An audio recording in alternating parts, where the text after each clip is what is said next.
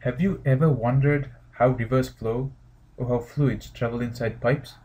Watch this video and you will learn how. If you apply Newton's second law to fluid motion and at the same time consider the viscosity of the fluid, you will get the equations you need to describe fluid flow. The equations that you get this way are called the Navier-Stokes equations. This is the general form of the Navier-Stokes equations. Solving this equation in this form is not easy. Interestingly, mathematicians have not yet proven that solutions exist to the Navier-Stokes equations in 3 dimensions. To make our life easy, let's consider motion of a fluid in 1 dimension. The Navier-Stokes equations then become this. As you can see, I've broken down the previous problem in 3 dimensions into just 1 dimension, the x dimension. The main body force, that is Fx, acting on a fluid will be the force due to gravity. If the fluid is flowing at an angle theta to the horizontal, then the component of gravity in the direction of fluid motion is going to be g sine theta. We now have an equation that looks much easier than the general form. As you can see, this is just a restatement of Newton's second law, with a viscosity term included. On the left side of this equation, you get the net force acting on a unit volume of the fluid. The 3 terms on the right side of the equation, which are governed by the viscosity, the pressure gradient, and the force due to gravity, together give the net force acting on a unit volume. As you can see from this term here, this is a second-order differential equation. To solve this, we will have to impose 2 boundary conditions. For the river problem, we will consider the velocity at the bottom of the river to be 0. This is true because the river bed imposes resistance to the fluid layer just above it, preventing its motion.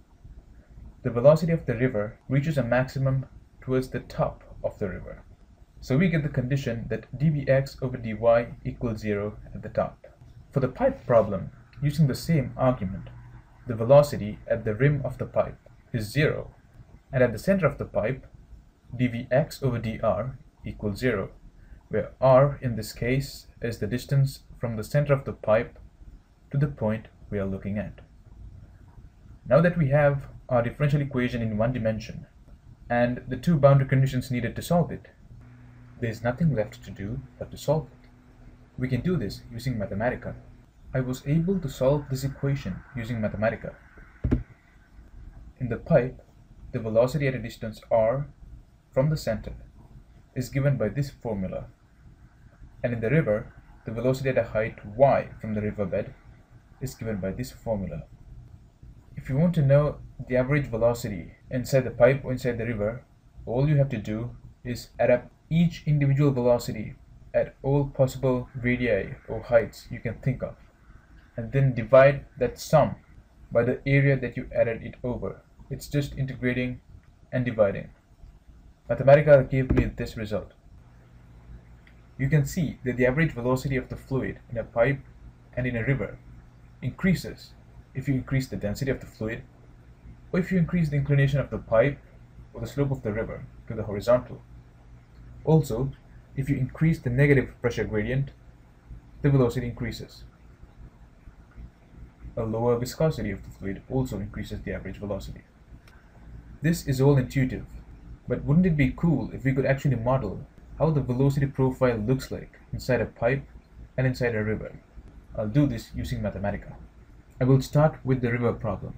First, I will create a grid of coordinates, and for each coordinate on this grid, I will assign a vector.